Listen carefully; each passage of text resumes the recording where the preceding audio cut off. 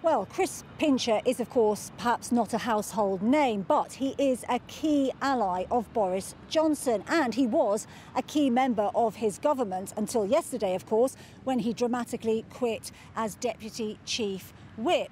Now, that was because he was accused of groping two men, as you say, at a private members' club. Now, in his resignation letter, he said, "Last night I drank far too much.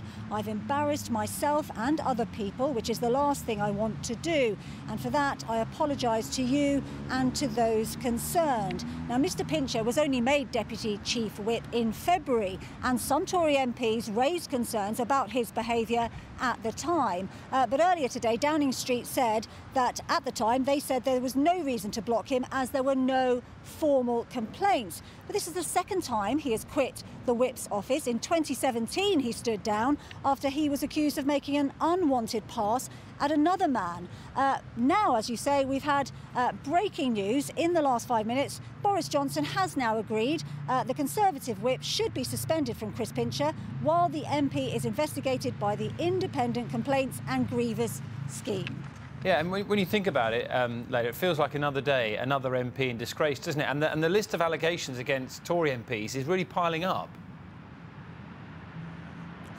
Yes, you may remember Neil Parish. Now, he resigned as an MP after he was caught watching porn in the Commons. And in May this year, we had the former Wakefield MP, Imran Khan, jailed for sexually assaulting a teenage boy. Now, that led to two by-elections, which, of course, the Conservative Party lost, and may explain why initially Boris Johnson was keen to avoid another one.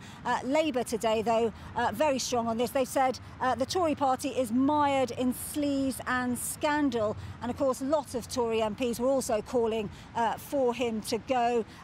Caroline Nokes and Karen Bradley both sent a letter to the Prime Minister asking for a policy of zero tolerance.